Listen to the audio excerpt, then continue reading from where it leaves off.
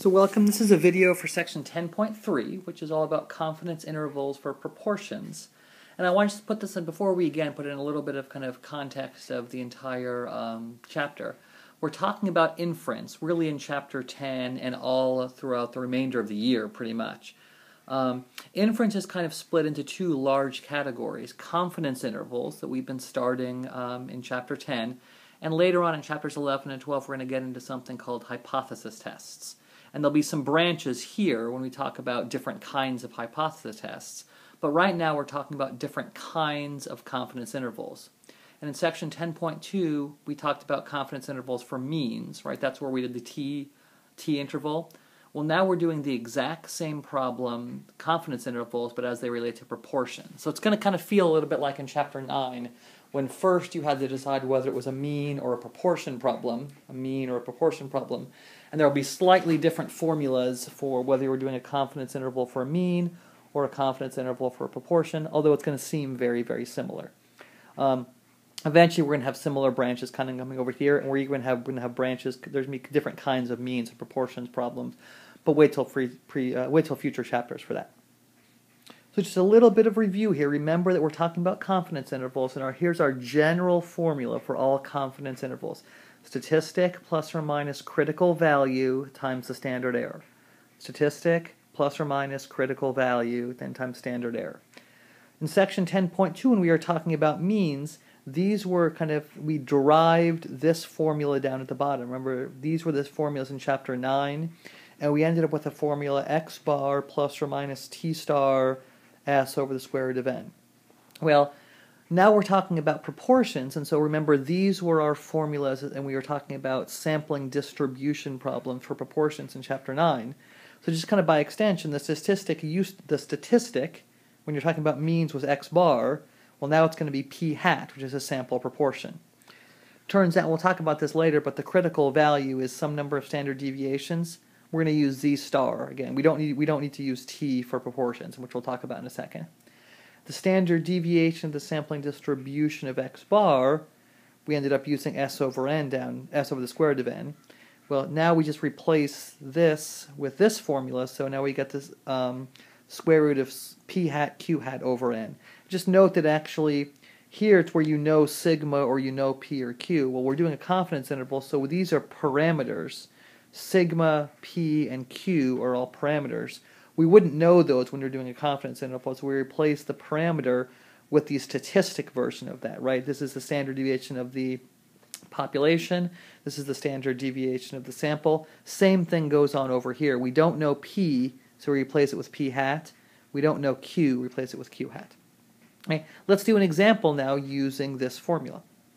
So I fit a lot of information on this slide. This is a complete worked out example. This is every single example in section 10.3 will follow this. So we've got a simple random sample. You took a simple random sample. There's some election going on where there's measure A on the ballot. And it turns out you took a sample and 272 out of the 400 people you asked said, yes, I support measure A. The question is, give a 90% confidence interval for the unknown population proportion of those who support measure A. Again, this is totally inference, right? Because what do we care about? We care about P, which is the population proportion of those who support measure A. We don't know that. We don't know what it is for the entire population. We only know what it is for our sample. Okay?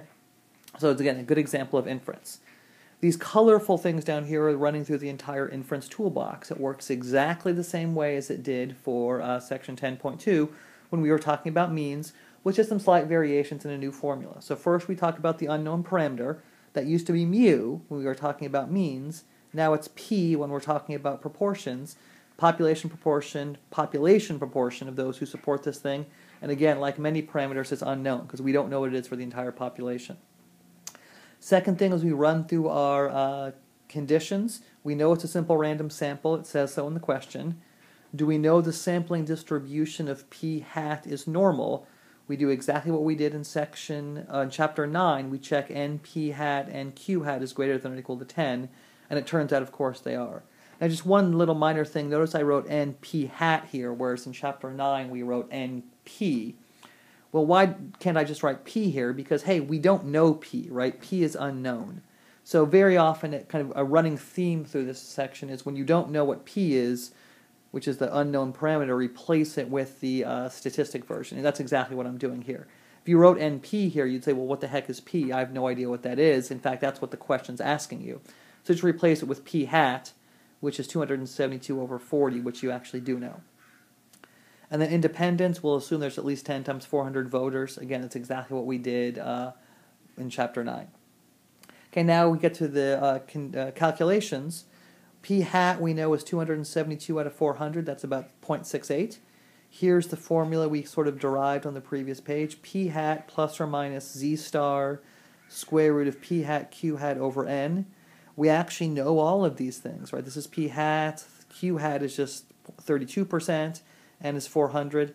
And I got this number z star just from doing inverse norm of 0.95. And again, it's 0.95 because if you want a 90% interval, there's 5% on each tail. So from the left, it's 95%. And so inverse norm of 0.95 ends up with z star. Okay, just crank this all out, you get this number. And then I am 90% confident that the proportion who support measure A in the population is between this and this. Okay, very, very typical problem. The previous example, when I said here I got these numbers, I actually didn't work out that math by hand. It turns out you can do this all in the calculator, which is pretty much going to be a running theme throughout the rest of the year. You go to the stat menu and then go to tests.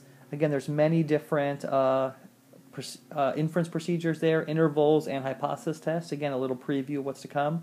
I went to choice A, which is a one prop z int, which is sort of the name of this procedure, the name of this thing we're doing, a z interval for one proportion. It asks me x and n. I just type in 272 out of 400. Confidence level, which it said in the problem, was 90%. Press the calculate button, and look, it gave me these two answers. That's exactly how I got those answers. And then I had to write down this formula as if I actually was showing knowledge of the formula. And then the only thing it doesn't really give you over here is the z star value, which you can calculate using inverse norm. Just a general rule of thumb, kind of people get confused a little bit at the beginning. Is it a z or is it a t? How do I possibly decide? Pretty much the rule is going to be we use t whenever we're talking about means of any kind, and z whenever we're talking about proportions of any kind. I know I kind of cheated you a little bit, and in section 10.1, when we were first learning confidence intervals for means, we did a z interval. That was really just kind of an intellectual academic exercise. We're never going to do that again. So this rule of t for means and z for proportions is a rule that we're going to basically use throughout the remainder of the year. Don't get confused, even though we kind of just started at the beginning when we didn't know confidence intervals using z for means. We'll never do that again. I just wanted to run through the inference toolbox with you as it relates to this new one prop z int, or a confidence interval for one unknown population proportion. Okay, the same 4 steps as it's going to be last section. It'll be through the remainder of the year. First, we list the unknown parameter. That's p, not p hat, which is what I wrote incidentally and crossed it out, but p, which is the unknown population proportion. We check our conditions. Same 3 conditions we're always going to check. Is it a simple random sample? Usually it says so in the question. Normal, now we do np hat is greater than 10, and q hat is greater than 10, and is it independent? Population is at least 10 times the sample size. Then step 3, we do our calculations. Here's the formula we're going to use. And again, I hopefully can see where it comes from. It's very much like the other formula, statistic plus or minus critical value times standard error. And then we interpret with a sentence. I am 95% confident, or whatever confident says in the question. I wrote 95% here, but it could be anything. I am whatever percent confident that the population proportions between blank, and that would be the 2 numbers you got from doing the calculations, and probably you'd get these numbers from doing using your calculator and not actually doing the math by hand. There's one additional kind of problem that comes up in this section 10.3. We saw a similar one in section 10.2, which is a problem involving solving for the sample size. So typical problem, you think that about 30% of people support measure B. Okay, the other example is about measure A. There's lots of measures on the ballot. This is measure B. And you want to take a 95% confidence interval, and you want it to be within plus or minus 2%. Well, the question is, how many people should be in your sample? In other words, what should n be? Okay, well, look here. This is the formula for a confidence interval.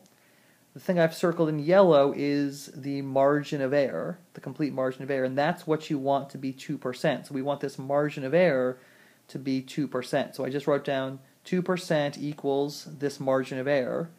Z star I got from doing inverse norm. We thought that P was about 30%, so that's what I'm going to put here. P is 0.3, and therefore obviously if P is 0.3, Q would be 0.7. You get this equation, hey look, the only unknown variable is n, and then you just crank out some algebra and you get n is about this number. Be very, very careful. Even though I put 1.96 here, when I did this on my calculator, I used the features of my calculator, storing things in variables or answer or the exact values. I never rounded. Because these numbers are so small, rounding 1.96 would get you a different answer here. Make sure here you put the exact whole thing, where you say inverse norm of 0.975. Okay, that's what I got. That's what I did there. Don't round. Then you get about 216 point something. Now you always, for these things, when you always want to, these problem solving for the sample size, you always want to round up, no matter what you get as the decimal, because you can't have 216 and 0.76 people, so we round up and our answer is 217 people. And that's kind of a solving for a sample size example. I want to do one more solving for the sample size example because a weird thing can sort of happen. So now we have, you want to take, oh gee, wrong thing. You want to take a 95% confidence interval for supportive measure C, another measure on the ballot, and you want to be accurate within plus or minus 3%. Well, I do the exact same thing, but notice the number it's missing is, what do I put for P hat and Q hat, or P and Q? Nowhere in this question did it say what we think P is. Well, it turns out if you have a value that you think P is, use that one. In this particular case, we didn't, so what I wrote is 0.5. And it turned out that's the most conservative estimate for the margin of error that will make it as big as possible. You can think about it, 0.5 times 0.5 ends up being 0.25. Any other combination of P's and Q's would be a little bit less than 0.25. So if you don't know, just use 0.5. That'll get you the biggest possible, it's the most conservative way to go. Here you crank out the math again. This time I got 1067.07. And again, hey look, we always round up, even though it's pretty darn close to 1067, we round up to the next nearest person, and we get 1068. This little 0.5 business here leads to kind of a rule of thumb if working with proportions. If you don't know what a value for P, the parameter, use P hat. If you don't have a value for P hat, use 0.5. This is kind of a guideline that will kind of, if you're not sure whether it should be P or P hat or 0.5, will kind of get you through a lot of the problems in this section. And I'll say this quite a bit in class. And I think that's really the last thing. That sort of wraps up section 10.3.